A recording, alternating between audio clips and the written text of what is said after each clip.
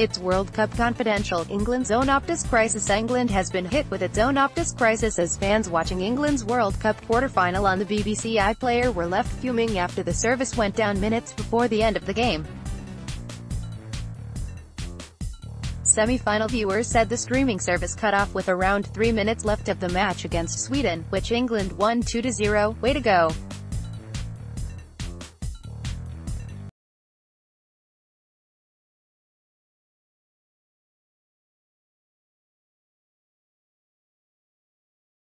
At iTV works fine, why is your app so hopeless? One said, totally thrilled to miss the last 3 minutes of the match.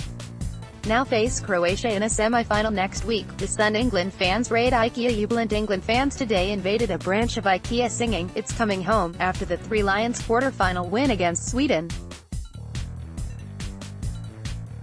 The cheeky group managed to infiltrate the Stratford branch of the Swedish-founded flat-pack giant to continue their celebrations.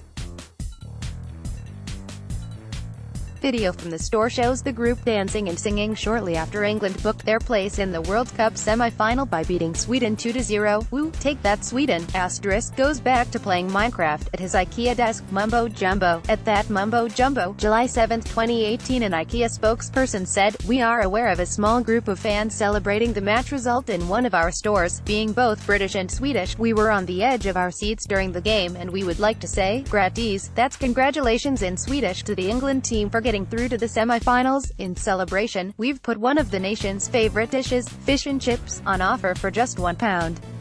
Visit ikea.co.uk for more information." With World Cup fever gripping the country, fans have been getting creative.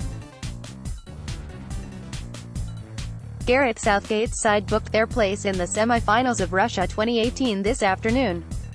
But even before the game, England fans did not waste a single opportunity to troll the Scandinavian side.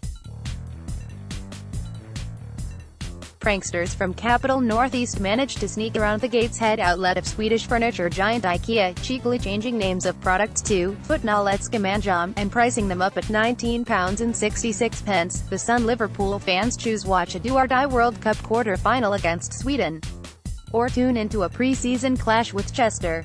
That was the decision that faced Liverpool fans after their club opted to schedule a fixture at the exact same time as England's massive clash in Moscow. The Reds match featured the debuts of new signings Naby Keita and Fabinho as a youthful outfit romped to a 7-0 win. Chester had attempted to change the kickoff time, but Liverpool weren't keen to change their plans.